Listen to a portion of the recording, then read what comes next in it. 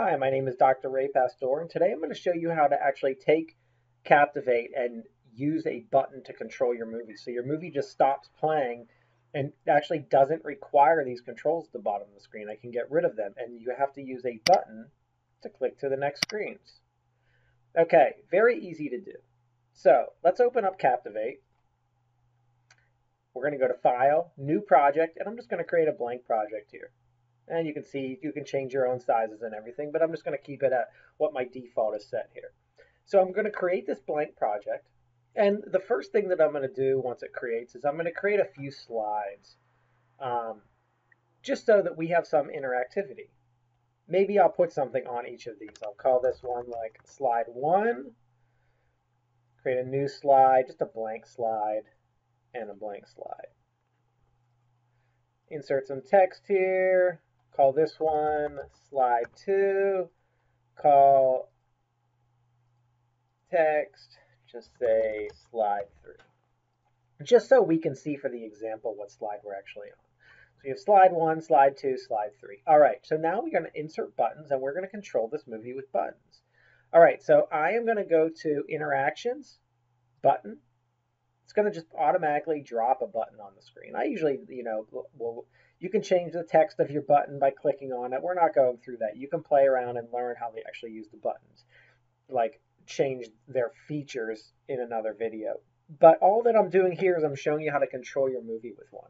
All right, so you can see that what I just talked about is the style, but I'm going to go to Actions. So if you're not there, make sure your button is selected. You click Properties up the top if you need to.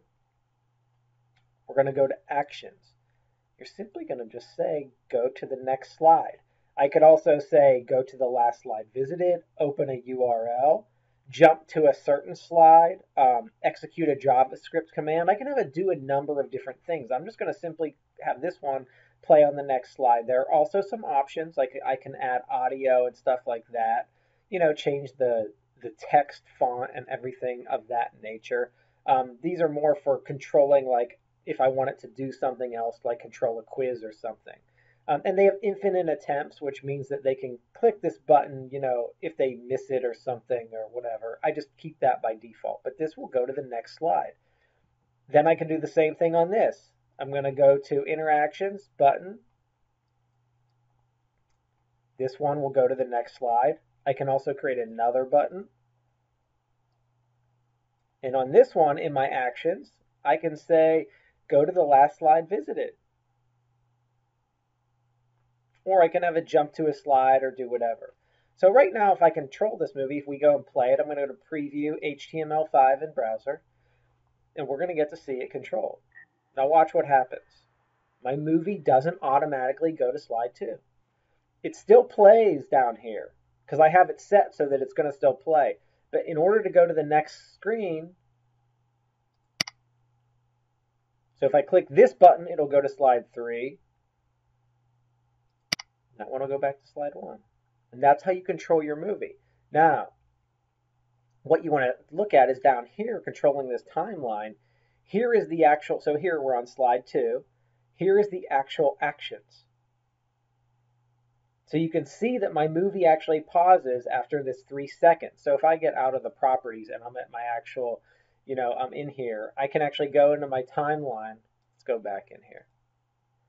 Timing, how long it's displayed for, pause after 1.5 seconds. So I can change that pause because right now my movies, so if I had like an animation going, I might want it to be longer than that, And I might actually change the timing of my whole slide to be longer than 3 seconds. I could change it to, 10 seconds.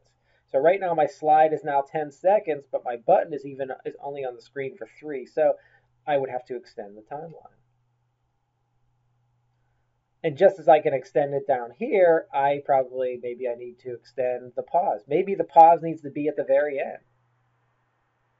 But this controls how much of the movie will play. And let's actually preview this just so you can see. I don't have an animation on the screen, so it doesn't make it as exciting. Let's go. It's on the next screen. Watch how long it plays compared to the other. You can see if there was an animation or something, it would continue to go, but you still can't advance to the next screen without using the buttons. And that's how you do it. Thank you.